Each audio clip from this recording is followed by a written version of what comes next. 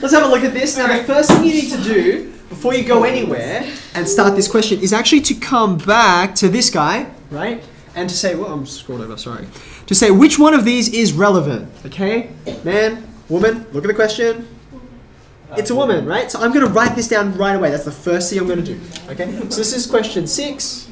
I've written down the relevant formula. Now I want to see how the question requires me to use it, okay? They give us a whole bunch of information. They tell us, it's a woman, we already know that. They've told us her mass, and it says she wants to keep her blood alcohol content below 0.05. Why is that? Because she wants to stay under the legal limit. Okay, how many drinks can she consume in 3 hours? So I want you to have a look. Out of all of these things you've written down, which of them do you have numbers that you can substitute for? H. Which of them? The M and the H. Okay, M. I know what her mass is. I also know what H is, right? That's the 3 hours. I know those. What else do I know? The blood alcohol. Yeah, okay. Yeah, no, you're on the right track. We want her blood alcohol content to be 0.05 or less. Right? Does that make sense? So I'm just going to put in 0.05, and I want you to remember the part that's or less, okay? Because we're going to solve this for a second.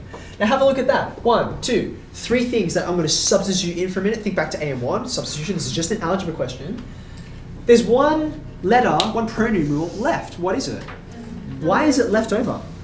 Because, yeah, I don't know what it is. So that's why I'm going to solve for that. Okay, you ready? Let's do the substitution. Left-hand side, I've got 0.05. I've got 10, and I have to write n because I don't know what it is. Take away. All right, what have I got here? 7.5 times 3. Divided by, what's on the denominator?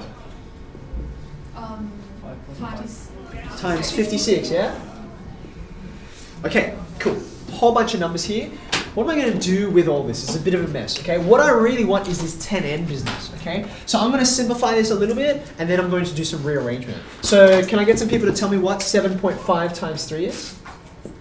I think it's 22.5. Yep, good. 22.5. Can someone tell me the denominator? 308. Exactly? Yes, it is exactly. Of course it is. Okay, 0.05. Of course. Do you know why? Do you know why? I actually, you can know of course as well. It's an even right? number and there's a 0.5. Very good. See this, right? This is 2 times 28 or 2 times whatever. But look, as soon as you double that, it becomes 11. So it's a whole number. So that's why, anyhow, that's inside. I'm trying to get to the n now, right? I want to get that n by itself. So what would you like me to do first? This is just an algebra question now. Good. I'll multiply through by 308. 308 times 0.05 is... Someone got it? Let's find it. Sorry, say it again? Yep. 15.4. Okay. Now what do I do? I'm going to... I could divide or I could add, but I think adding will be better because then I can avoid like decimals and all that kind of thing as long as possible. So I'll add 22.5 to both sides, which gives me 37.9. And last step, now I'm ready to divide. So I'll put the n on the left-hand side as well. That gives me 3.79. Okay, now remember, right at the top when I had the formula and I was substituting numbers into it, I substituted in 0.05 on the left, but I asked you to remember something. What did I ask you to remember? 0.05 or less, right? So that means 3.79 is the exact number of standard drinks that will get her exactly to 0.05, right? So how many drinks can she consume in 3 hours?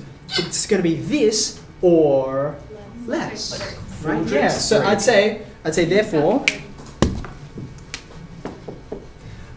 she can drink or she can consume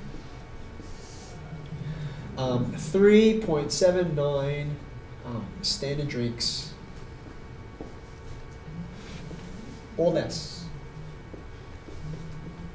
Or you could say she can consume a maximum of 3.79 standard drinks. Okay.